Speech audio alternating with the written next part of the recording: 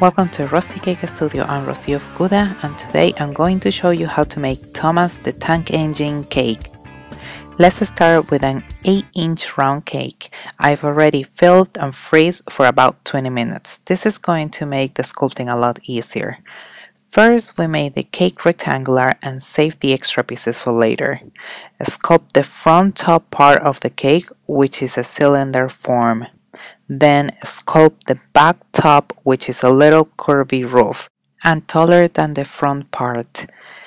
To make it taller, we can use one of the cake pieces that we saved from the beginning. Clean the base with a brush and cover the cake with buttercream. Refrigerate while we prepare the fondant. Roll out the blue fondant in a rectangular shape and make sure it is big enough to cover the entire cake. Set aside. Take the cake out of the fridge and cut the base the same size of the cake, and it's ready to be covered. Cover the cake with a blue fondant and give it shape with your hands, smoothing on top and around the cake and lifting any pleats. Just follow the shape of the sculpted cake for a better looking finish. Then cut the excess of fondant with a knife. Concentrate in sealing all the seams that we left from when we cut out the excess. When it's done, put the cake on a turntable and set aside. Roll out black fondant and cut a rectangle for the roof and place it on with some water.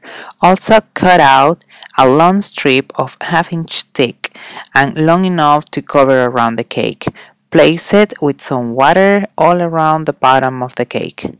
Cut 2 squares of 1/2 inch by 1/2 inch and 2 squares of 1/4 inch by 1/2 inch and place them on the side of the cake. This will be like the window.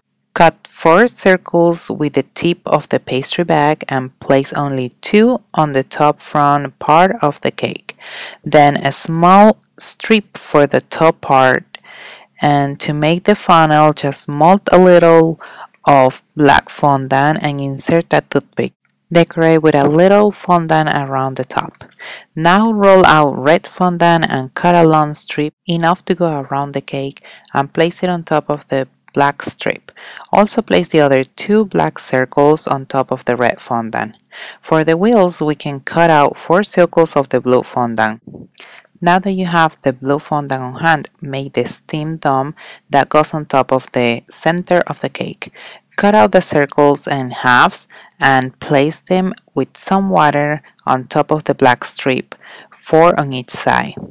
With a black edible marker, draw a half circle and the lines of the wheels in each side of the cake. Decorate with some yellow royal icing the details of the windows and the front of the train. With a red royal icing pastry bag, decorate the lines and details of the sides. To make the face, roll out gray fondant, measure the cutter and use the one that fits best. Cut 2 circles and with a round tip, cut 2 small circles. Cut the top part and place it on top of the big circle as his forehead. Mold the nose and place it in the middle of the face. Then roll a small snake with your fingers and place it under the eyes, jaw and mouth. Flip the circle over and shape to reveal the face. With a round tip, make the mouth. Make 2 little white balls for the eyes. Cut any excess of the face. Place the eyes with some water and with a black edible marker, make the eyebrows and finish the eyes. Place the face on the train with some water and smooth the border. You can see the finished cake in my blog, which I'll put the link in the description below this video.